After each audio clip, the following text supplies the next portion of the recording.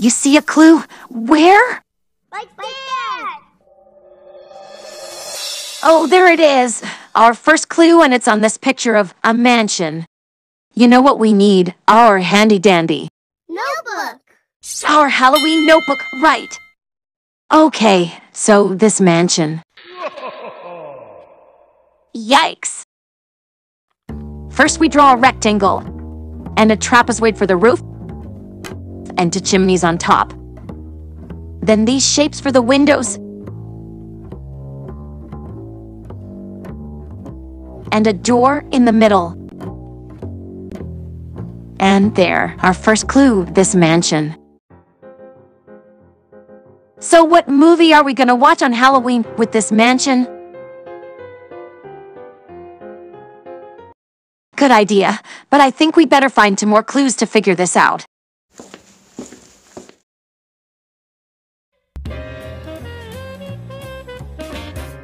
Ooh, costumes. I wonder which ones I could wear. A clue! Of course, we could wear these costumes for our Halloween movie night too. No, a clue! Oh, did you see another clue? Where? Right there! Oh my, there's a clue on that ghost, a spooky ghost. Hey, we need to put this clue in our handy-dandy Halloween edition. Notebook! Notebook, right. Okay, so a ghost.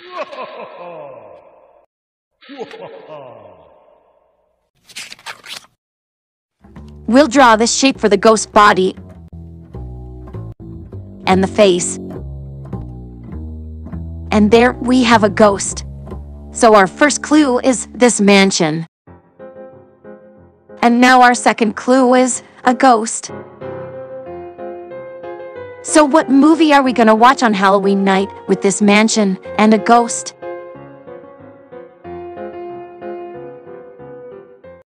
Good thinking, but I think we need to find our last Blue's clue to figure this out. It's mail time on Halloween! Come on! Here's the mail, it never fails. It makes me wanna wag my tail. When it comes, I wanna wail. Mail!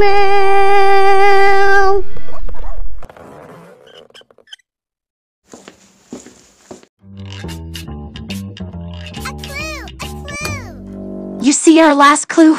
Where is it? In the felt frame.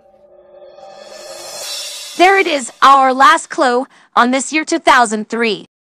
You know what we need now? Our handy-dandy Halloween edition. Notebook! Notebook, right. Okay, so the year 2003.